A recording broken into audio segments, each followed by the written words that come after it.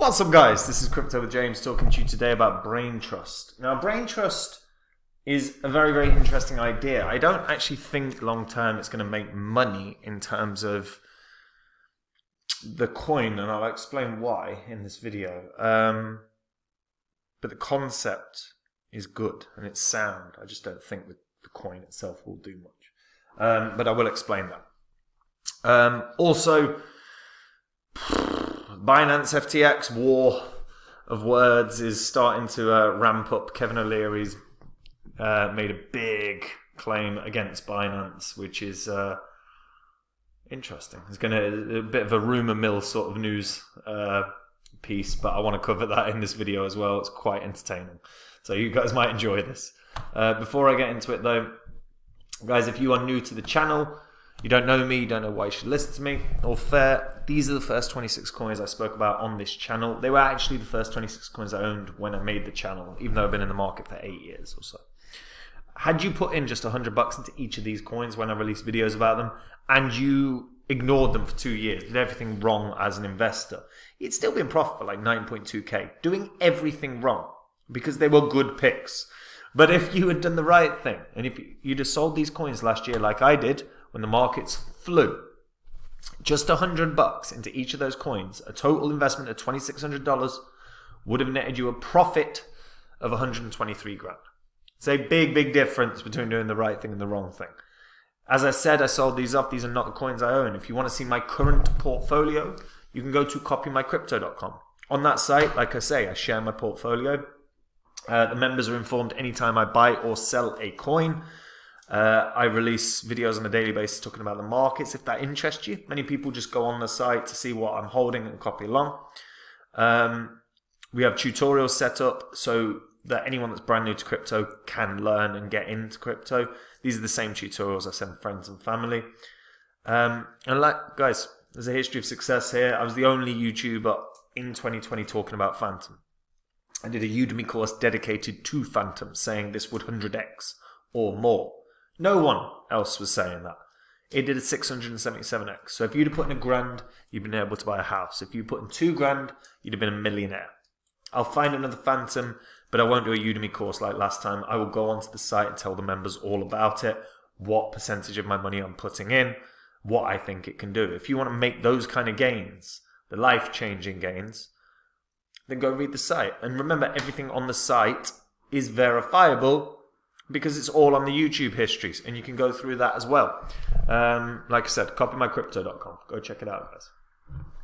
Right, Braintrust. Priced at 93 cents, basically. 120 million market cap. It's a very clever idea. And it's backed by Coinbase Ventures, so they obviously have a strong belief in it. And there's a lot to like. Braintrust is a decentralized talent network that connects skilled, vetted knowledge workers with the world's leading companies.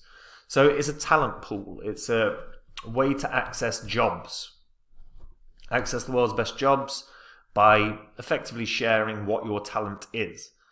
And you know, they work at like big Fortune 500 companies. Some of the biggest in the world are partnered with Braintrust. You know, NASA, Nestle, Walmart, Deloitte, Porsche, Wayfair, I'm sure there's more as well. Goldman Sachs, Nike. You know, these are big boys. They're massive companies. You've got to respect that. Got to respect that. And look, it's been utilized by over 50,000 community members. So again, really good sign. You know, heavily, certainly being used. But right now, for me, I don't see the long-term value in the token. And I'll explain why. So Braintrust has 3 functions. It's governance. So the Braintrust token holders can discuss ideas for improvements, propose changes, and vote on governance proposals. That's standard. You know, you do expect that but that's pretty much the case with the majority of cryptos out there these days. Is bid staking as well. So in a competitive market, talent may stake tokens to stand out, offering their tokens as collateral, which they would lose if they fail to deliver on the contract that they win. Clients can also stake tokens which go to qualified applicants. If the client doesn't go forward, if the clients don't go forward with the job, which encourages talent to apply, knowing they will be compensated for their time, the time they spend crafting their proposal. Token bid staking helps unstick or reduce friction in the network, keeps it more transparent by addressing mismatches of supply and demand. Tokens are also expected to be redeemable for special perks offered by other community participants, exclusive to the Braintrust community. These can be free and discounted software, products, career resources.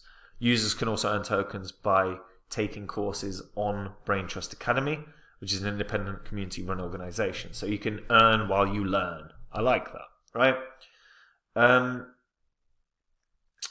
And in decentralized, in their DeFi systems, liquidity providers obviously add liquidity to the market by setting the initial price and equal supply of assets. Again, this is exactly what you would expect with any, well, in terms of adding liquidity, that's what you do. Now, fundamentally, my concern with this is I don't think the token's necessary. I understand that the token, effectively the whole product, everything about Braintrust is built around the token.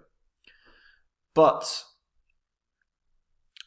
it's not actually necessary. Like, we have talent websites all over the world. You know, you've got things like Fiverr out there. You've got, you know, tons and tons and tons and tons of these massive sort of websites where people offer services. Now, I understand that there's a vetting process with knowledge workers here, so that's a little better because then you've effectively got stronger trust in the people that you're deciding if they're good enough to work or do a job for you. But the token itself isn't necessary. Like, this whole premise can be done and is done all over the world without a crypto. And whilst I like it as a concept and whilst I like it as essential, like, I think providing different ways for people to earn in a digital age is always going to be something that garners interest and long term can be a real positive. I don't see this ending up with hundreds of thousands of really exceptional knowledge workers. I don't see long term that there's going to be enough work put through Braintrust for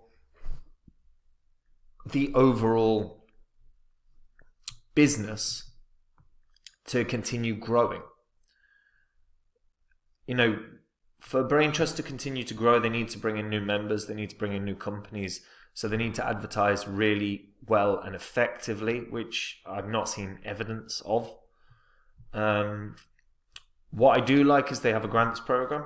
I've always talked about grants program. That is always a good sign because, you know, that means that you've got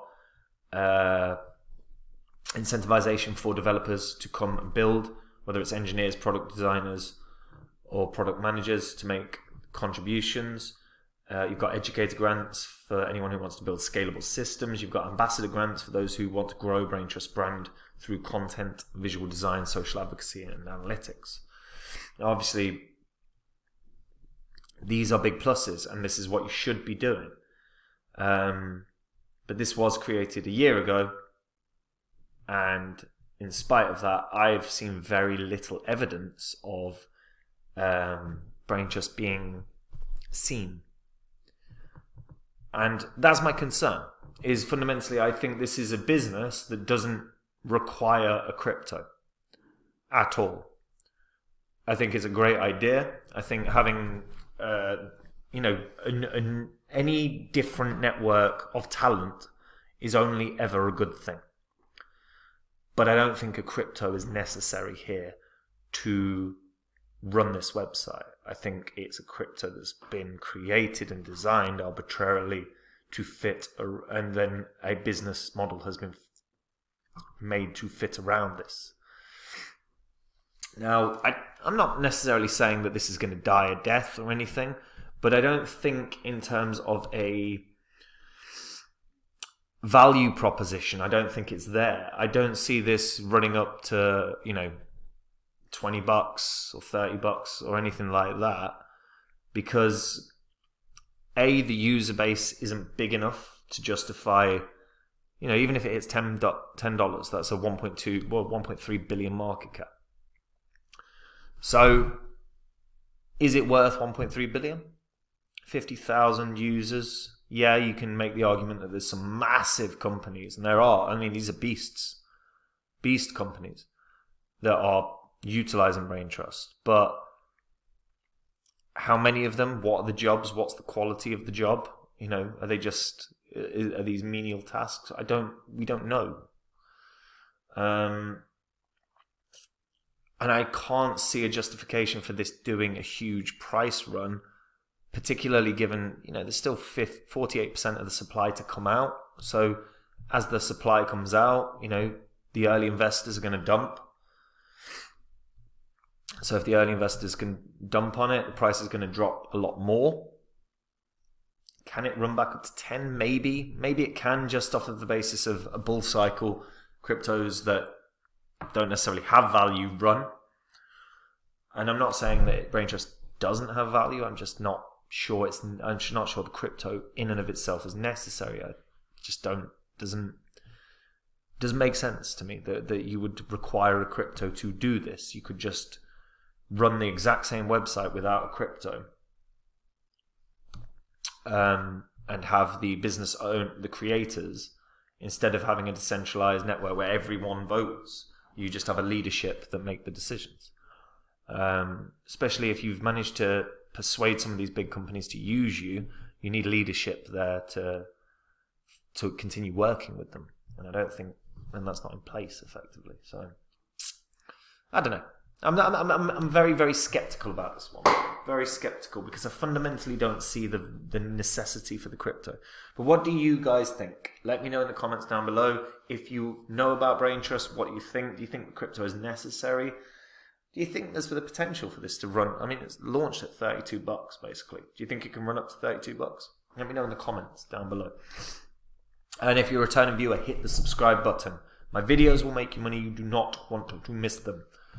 And guys, if you want to see the coins I own right now that are in my portfolio, Braintrust is not one of them, then go to copymycrypto.com. On the site, I share with the members anytime I buy or sell a coin. I release videos on a daily basis talking about the markets. That's of massive interest to a number of the members. A lot of them just want to copy along to the portfolio, which obviously people can do. I have a history of success here. Again, I will point out, no one in 2020, no one was talking about Phantom. I designed and created an entire Udemy course about Phantom, explaining the many reasons I believed it would 100x or more. I was very right about that, and I will find another Phantom, and when I do, the members are going to find out about it. So if you want to make those kind of gains, you want to make those kind of profits, then you have to go read the site. And do remember, everything on the site you can check on the YouTube channel history as well. It's all there for everyone to see. The link's on screen, guys. And last bit. Oh God, this. Let's just get rid of that. Just consent quickly because I want to get on with this. Binance deliberately caused FTX's collapse. The star of Shark Tank, Kevin O'Leary, had some strong words for the exchange at the FTX hearing in the US Senate yesterday. Big ballsy words, I would go as far as to say. Although I don't know why this page isn't scrolling. Oh my God. That's weird. Right. So, yes, Kevin O'Leary slammed. Why? Kevin O'Leary slammed crypto exchange Binance at the Senate hearing. Said Binance is a massive unregulated monopoly now. FTX, once one of the biggest biggest digital assets in the world, exchanges on the planet, collapsed spectacularly. The title of the hearing yesterday was Crypto Crash, why the FTX bubble burst and the harm to customers. O'Leary, who was heavily invested in FTX and was paid by them, I have an opinion, not the records. One put the other out of business intentionally. He said, and obviously I've covered this on the channel. I did actually point out CZ's behavior did scream, I'm trying to crash FTX. I mean, it really did scream, I'm trying to crash FTX. It was a surreal thing where he came out and said, oh, you know, we're going to stop, we're going to liquidate all our holdings in FTT, and then all of a sudden, oh, FTX are struggling with bankruptcy, we're going to save them, and then all of a sudden, after doing our due diligence, we're pulling out of the deal. Everything's sort of stacked as though, you know, it did feel like he was attacking FTX. However, you know, we know that the FTX were handling money poorly, like it was fraudulent. FTX, in fact, Senator Cynthia Loomis told the hearing that it was time to separate digital assets from corrupt organizations. FTX is good old-fashioned fraud, mismanagement, failure of people, inadequate controls is what's on trial. We need to regulate this business and lay digital assets on top of our existing financial frameworks.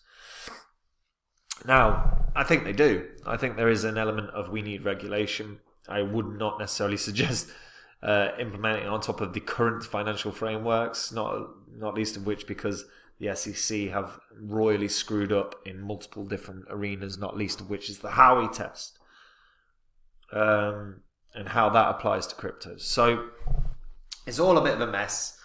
And yeah, Kevin O'Leary's upset because he got burned. Guess what? A lot of people got burned. Difference is he's going to be fine, and there'll be a lot of people that aren't. And I don't think that he is necessarily the person to be listening to in this current climate. But does need to be investigation, and someone needs to go to prison because that was terrible, that FTX situation. And it will, and again, a quick reminder to everyone, your funds shouldn't be on exchanges. Be safe. No exchange is too big to fail. I include Binance in that. Nothing is too big to fail. And if they fail and they're holding your stuff, you're screwed. So just be safe out there, guys. Anyway, that's it from me. Take it easy. Bye-bye.